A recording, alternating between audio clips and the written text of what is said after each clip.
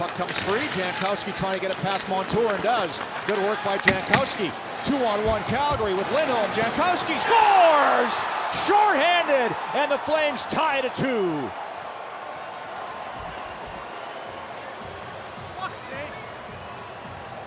Incredible penalty killing by the Flames. They gave the Ducks absolutely nothing on the power play, and it started with the very first face-off to start this power play by the Ducks.